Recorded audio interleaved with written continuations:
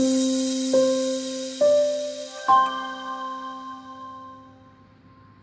an ideal world, cars and trucks would be 100% emission-free. Unfortunately, they aren't. The reality is that pollution from vehicles is frequently above legal limits. This impacts our climate and the health of millions of people, especially in urban areas. The need to act is urgent, yet laboratory tests by themselves to determine emission levels have proven inadequate. So we need new technologies and new policy approaches. And that's where remote sensing comes in. Remote sensing is proven technology that has evolved considerably in recent years.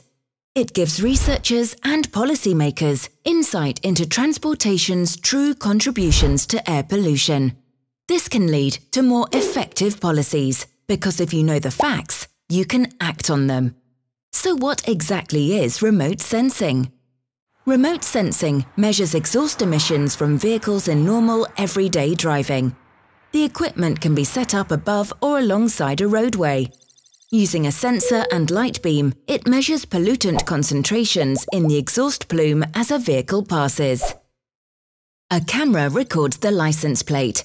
This can be used to look up make, model, and other specifications such as fuel type and engine size. Another device measures speed and rate of acceleration. Meanwhile, sensors measure ambient conditions such as temperature, barometric pressure, and humidity. A remote sensing setup can record thousands of samples a day.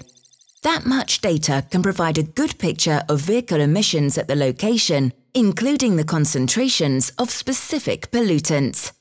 And that's just the beginning.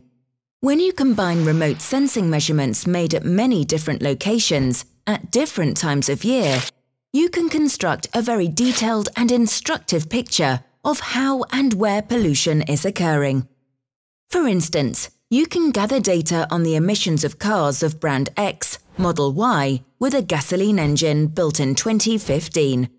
Are real-world emissions from these cars in line with laboratory limits? Is their emissions performance better or worse than similar vehicles made by other manufacturers? Valuable data. A good example of how valuable is London. Remote sensing data helped reveal that nitrogen oxide emissions from the iconic black taxis were 7 times legal limits and far exceeded other diesel passenger cars. That's the kind of insight that can be useful to policymakers determined to improve air quality. Remote sensing isn't a silver bullet, but it is a practical and cost-effective technology. Combined with laboratory testing and other techniques, it can lead to a clearer understanding of air pollution from on-road transport and better policy options. It takes us closer to our goal: improve air quality in cities all around the world.